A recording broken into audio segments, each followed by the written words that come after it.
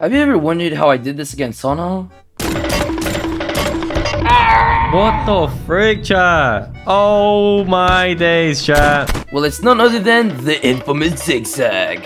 Zigzagging is a known movement technique in COD Mobile, and it's been inside the game since the early seasons, and is still a thing, even after the multiple movement nerfs we've gotten so far. But if you can't beat them, join them, right? So let's get straight to the point and ask the real question. How do you do it, Sisco? I got you. Simply start by tapping and holding your analog stick and start swiping slowly in a diagonal direction. Keep in mind that you don't have to swipe your screen left and right. A lot of people make this mistake and they really do pay the price. Since it doesn't actually help with movement itself, you'll just end up ruining your cursor placement. It really doesn't have to be chaotic or flashy for it to be effective, so just take your time to move left and right using your analog stick. It is best used with an SMG or shotgun because of its good mobility and paired with lightweight perk for that 5% movement speed boost. I highly don't recommend zigzagging while holding an AR or LMG, obviously because of the bad mobility and since you'll find yourself holding angles most of the time. Take note that diagonal left-right isn't always the key for it to work. You also have to make yourself unpredictable by adding some movement such as sliding once you notice you broke down their tracking,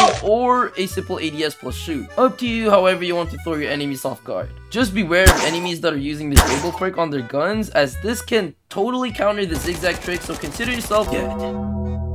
Now my question for you, is zigzagging no skill movement, or does it really deserve to be called a movement technique? What do you think? Let me know in the comment section down below. Again, Sisco right here guys, I hope you enjoyed today's video and I'll catch you guys on the next one.